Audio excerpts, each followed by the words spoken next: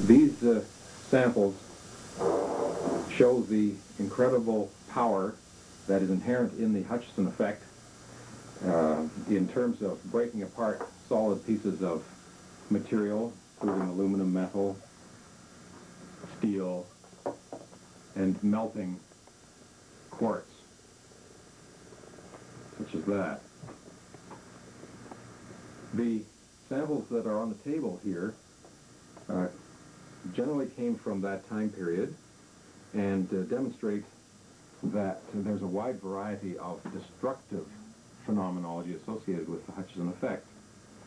This piece here is the same D-shaped piece that lifted off on the video clips that you just saw a moment ago.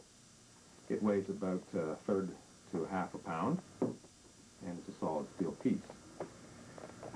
These pieces are aluminum. You see on the graph paper, here's a scale or a ruler to give you an idea of scale. This piece defoliated, you might say, perhaps along the grain boundaries. It was an extruded piece, and it just delaminated over a period of several minutes.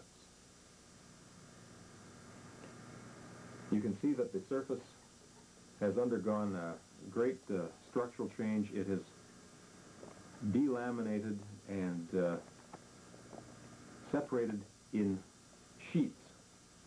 Some of these sheets were cut off for X-ray fluorescence analyses and for examination by electron microscope.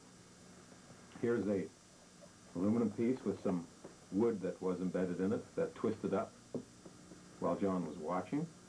Here are other aluminum pieces which blasted themselves apart into all sorts of little fibers at the end and suffered incredible damage and contortions in the process. All sorts of little fibers are produced in here, and this is no doubt a bulk phenomenon. It's not a surface phenomenon. Whatever effect is occurring here occurs right through the bulk of the material.